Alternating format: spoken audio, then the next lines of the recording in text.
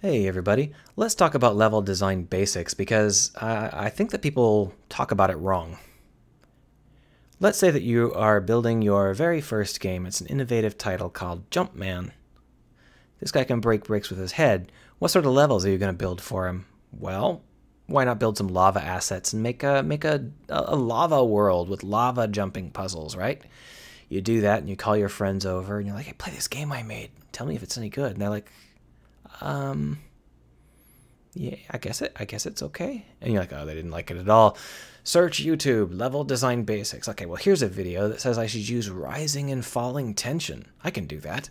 And you do that and you bring your friends back. And they're like, yeah, you're really improving. You're really learning a lot. Yeah, okay, they hated that too. Search YouTube.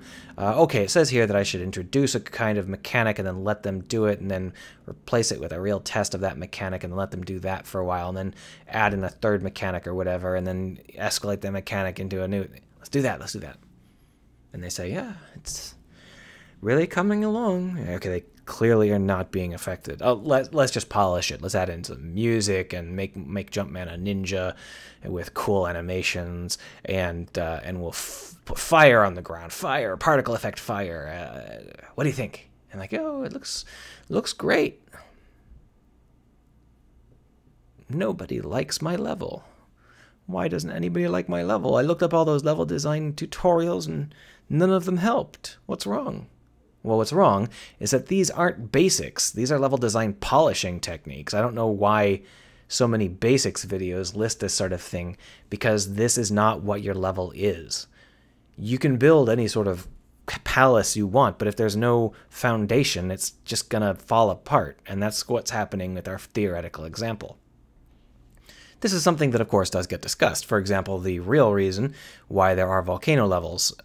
Back in the original Mario, what they did is they said, okay, well, what sort of challenges can we give to Mario? I want a challenge. We've done a lot of challenges where you have to hit something from a specific angle, like the mushrooms, you stomp on them, or the bricks, you hit them from below. I want a challenge where if you hit it, you just die, no matter what. And we'll make it really challenging, and it'll be about moving through the level without ever intersecting with any of these weird moving barriers that will kill you. Oh, that sounds good. Okay, let's do it. What kind of theme should it have? Well, I think fire is good. We could use electricity or spikes or something, but fire tells the player that they will die if they hit it. So we'll do that, and then we'll just make it volcanoes and burning castles. Great, love it, print it. This is how it happens. The theme doesn't come first, it comes second. Or if it does come first, they really hammer down the play to make sure that it holds together. And this is true of everything, like their tropical levels, which are themed but make no sense. The theme doesn't fit the idea of falling donuts and seesaws. Those aren't really fundamentally tropical. But again, the theme comes second. The theme is more about polishing and skinning your idea. You need to have the idea first. Here's the problem. That's a platformer.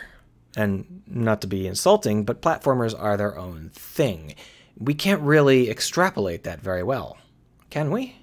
I mean, if you've got an RPG, what kind of things would you do? I mean, would you have like, oh, this level's poison, and this level's like you fall down pits a lot, and like this level is you have to use holy things to kill off the bad guys? Whoa, that sounds incredibly obnoxious, and that's true. If you've ever played a mediocre RPG, one of the giveaways is that you enter in a swamp and everything poisons you. And you're like, oh, great. So I get to buy 100 herbs because that's the only thing you can do. And it's just boring and stupid and annoying. Well, that's because these aren't really related to the core thing of RPGs. What is the core thing of RPGs? Because, you know, Mario isn't about jumping. We say that a lot. But Mario is about moving through space according to specific constraints. And those constraints change when Mario gets power-ups and stuff. And that's the core conceit here. So what is an RPG's core conceit? Well, it's actually exactly the same. Yeah, let's take a look at Final Fantasy 1. So this is Final Fantasy 1. Very, very rough, right? You start in Corneria, and there is the first dungeon up here, and the first dungeon looks a little bit like this. And you come in here, and the boss is here. What's the point of this map? Well, it's to get from A to B. Just like with Jumpman, or Mario, the point is to get to the flag, you're trying to get to the boss. Well, it's not a test of skill exactly, is it? It's not like you have to jump at just the right time to get past to this forest and into the next clearing. No, instead what happens is you get fined. Every couple of steps you get in a fight, and it costs you health and mana. And you know, it's easy at first, but as you get further away from the town, the fights get harder. And of course, as you start to approach the finish line, they get really hard. And that's the core conceit of a classic RPG. Some of the newer RPGs don't do this because they just heal you completely after every battle. But for a lot of older RPGs, this was the entire thing. The idea here is you have to get to the end, but how far can you get before it becomes too dangerous? Like, you get part way, and then you turn around and come back, and you power up, and then you get part way, and you turn around and come back and power up, and get part way, turn around and come back and power up. That is how RPGs always worked classically, and that's how most of them still do. Is this really like a core play? Is this what RPGs are about? Yeah, in the same way that Mario is about dodging obstacles as he moves through the level, RPGs are about paying for obstacles as you move through the level. Can you really use that to create the sort of compelling worlds and levels that Mario can do? What sort of tricks could you use? Well, it's actually not as hard as you might think. Let's talk about this. We want to go from A to B, but this door is locked, so we have to get a key. So we actually go over here and grab the key, and then we can go in the boss room. But maybe we're pretty badly injured because this is costing us a lot of health just to be in this area. This is the high density zone. So maybe we go and get the key and then we go home. Well, you know what? Next time we don't have to get the key. We can just go straight to the boss. This produces a little hiccup in the cost of this path. It's very similar to Mario jumping over a pit or maybe taking a warp pipe. You short circuit the standard calculus by creating a new path. And you know what? You can do this optionally. So like over here, there's something cool up here. Want to go see? Sure. There's a bridge. By the way, that's going to cost you a couple of encounters, and then you go back. And you don't have to go that way again. It's optional. Over here, hey, look, there's something down here. You want to go get it? Sure, but that's going to cost you some medium-grade encounters. Oh, okay. Well, how about over here? Sure, but that's going to cost you heavy encounters, because that's up in the dangerous part. Do you have enough resources to go over there? Do you need to go back to town first? Do you need to go back to town after? It's all part of the calculus. And that's what RPG levels are about this calculus. But this is like saying that Mario is about jumping. It's not that any given level is framed around this. Each level is framed around some specific idea within this framework. Can you create interesting, unique ideas within this framework? Well, sure, there's lots of approaches. For example, you could do a water tower sort of thing where you can go over here and you can do some lightweight encounters as you move along, and then eventually you've got to fill this thing up with water, at which point this goes away and you can't do it anymore, but you can go over here and you can do another path that's more dense. And, you know, it's basically just the same thing as finding a key and then getting a shortcut, but you're creating this repeating looping path situation. And you can also go back if you want and change it back, and maybe there's something over here and then you have to change it back. That is something you can do where you're just switching the level between versions. Or maybe you can do something where every time you get a treasure chest, the enemies get harder. So there's no enemies and you open the treasure chest and suddenly there's like skeletons. And it's not just something that only affects the future. It's not just there are now skeletons here. There are also skeletons behind you. And maybe if you actually go all the way back to the city, they actually go away. This is like just you in this current transit. And over here, you're like, I'm going to grab a treasure. And oh, now there are, vampires. And again, it's not just forward, it's also backwards. This is a theme that you could use. It's fairly straightforward to create this sort of idea. It's just that we're so used to thinking in terms of Mario because he's pioneered the path. But if you can stop and you can think about it in terms of your actual core play, whatever that might be, you can get a lot of fun ideas. And this sort of idea is compelling. Players will remember this dungeon where every time they looted a chest, they got more bandits coming after them or whatever it is. And you can theme it like, okay, well, they're actually in they're actually in a train and the bandits are jumping onto the train. And every time they get treasure, the bandits see that and they see there's more treasure and they start to jump on the train in more and more numbers. Something like that, right? You can theme it. But the theme comes after you've created the core idea. Now, those ideas are really simple, right? How can we really, really bring this into a complicated modern game? Like, say, a Deus Ex game. Well, a Deus Ex game has builds. We're just going to stick with stealth and guns for now. We can talk about other ways to make this happen some other day, but we're just going to go ahead and say that you can build either for stealth or guns. Now, an ordinary path through the game, we'll call it the default path, would be the guns path. And you just go like this. There's the boss. You fight him.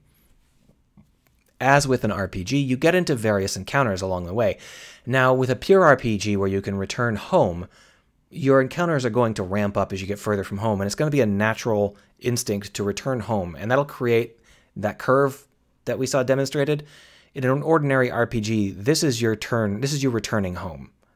But in something like Deus Ex, you may not be able to turn around and go home.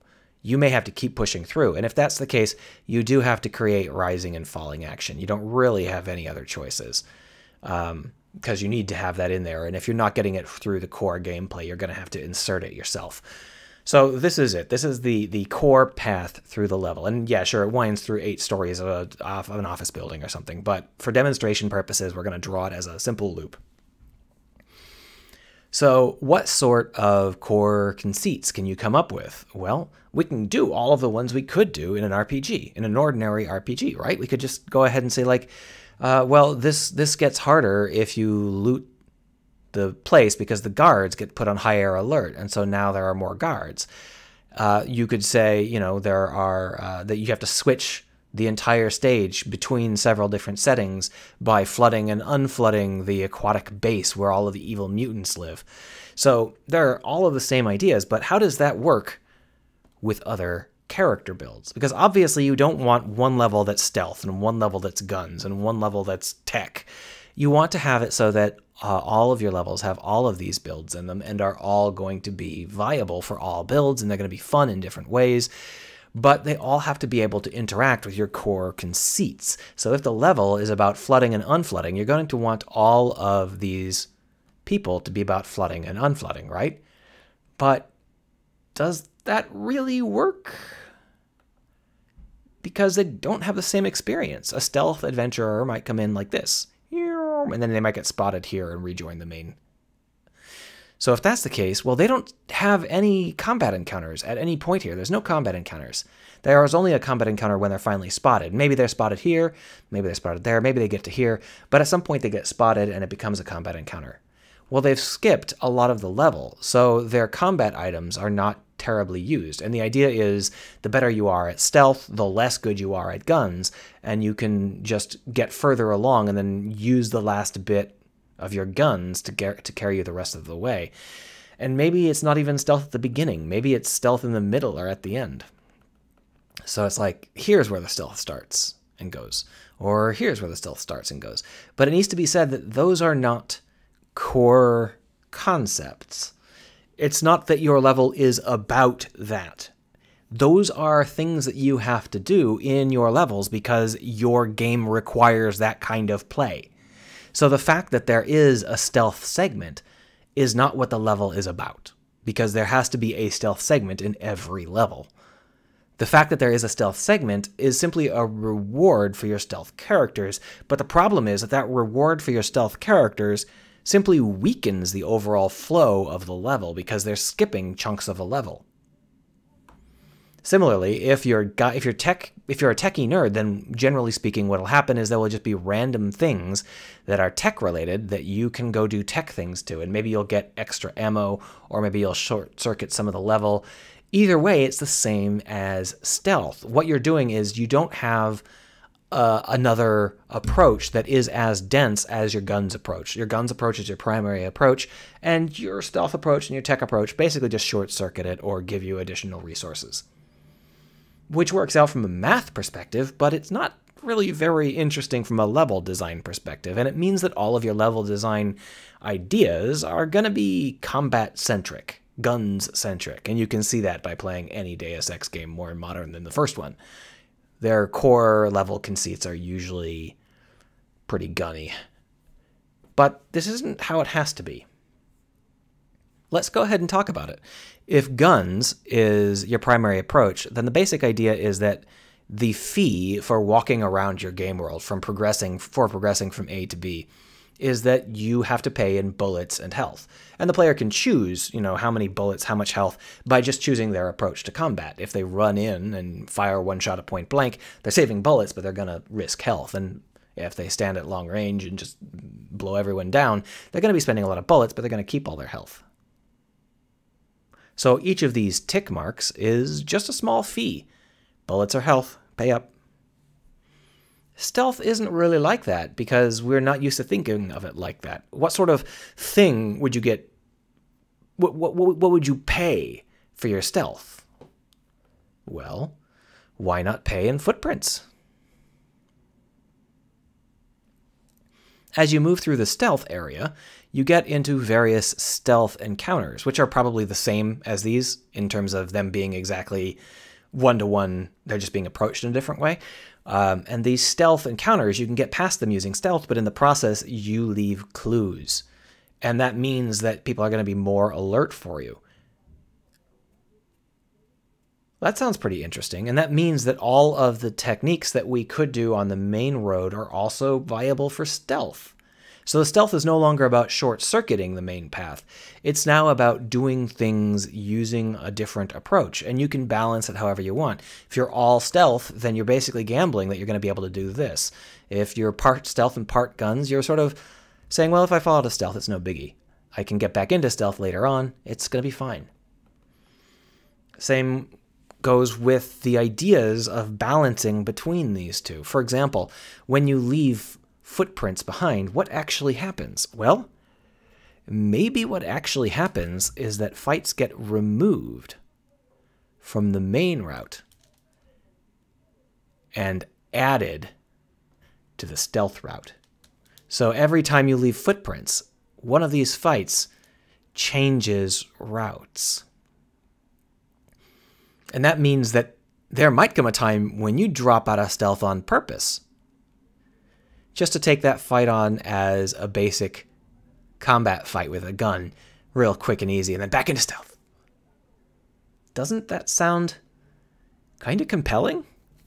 Doesn't it sound kind of interesting that the better you are at stealth, the more aggressively people will look for a stealth character, to the point where it might make sense to just come out of stealth, kill someone, and then go back into stealth?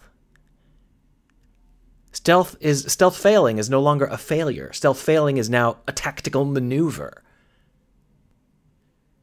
And of course, I've used footprints, but the reality of the situation is we would need two kinds of resources, an expensive one and a cheap one, or just two completely different related resources, so that you can choose exactly how you want to do things. An idea for that would be like the difference between sneaking past guards by sticking to the shadows as opposed to sneaking past guards by crawling through the vents. If you stick to the shadows, you won't lose any of your footprints. You won't leave any footprints behind because, there's no open vents or anything. But if you do sneak by in the shadows, you have a very high chance of being spotted, or the guards will always notice you at the last second as you slip out and be like, oh, what was that? Or something that costs in the long term. Maybe it's the difference between getting noticed by the security cameras versus getting noticed by actual people. Something like that. How about tech? Well, tech is usually just, oh, look, there's a console you want to hack. Ooh, fun. But we can do this same thing. We can have a tech path, which is exactly the same physical space as the other two paths, with exactly the same challenges. But the thing would be that they would be approached in a techie way, maybe by hacking their phones and making them leave, or maybe by causing the turrets to turn against them, or maybe by opening a door that was locked so you can slip past them, or, maybe by recalling them using a faked transmission. There are lots of ways that you can have hacking, teching workarounds without the tech simply being a thing that you do to get more resources or more data. For all of these, the idea is to keep the levels tight. You don't have to make 3 separate levels. You just make one level, and all it really matters is how you're approaching it, if you see what I mean. Now, this is the sort of thing where I don't think that this is really level design basic anymore, but I wanted to make this something clear. You can build really, really interesting and complex core play mechanics. And if you trust your players, you can actually make their interactions some of the things you're exploring. Like this here, this could be the technique that we are talking about when we are doing a level. We could be making a level that is specifically about dropping out of one kind of play and into a different kind of play just to get around the side effects from our main kind of play. That could be a core mechanic. Or if you don't trust your player that much, you can use more ordinary core mechanics like flooding and unflooding the levels, or like creating loops, or creating more enemies if you get more treasure. Those sorts of things can all be done, but in the end, you have to keep in mind how the game is going to play. Deus Ex likes generally you can't go backwards, and that is a serious concern if you're planning to make this kind of level, because a big part of this kind of level is the price of doing business. And if you can't recharge those batteries by returning home and trying again, then the price of doing business has to be very low, which means that there's not as much challenge as you might like. And there are ways to deal with that too, but again, that's part of the core experience, and your levels would be about that, in my opinion. Let me know what you think down below, and I'll see you around.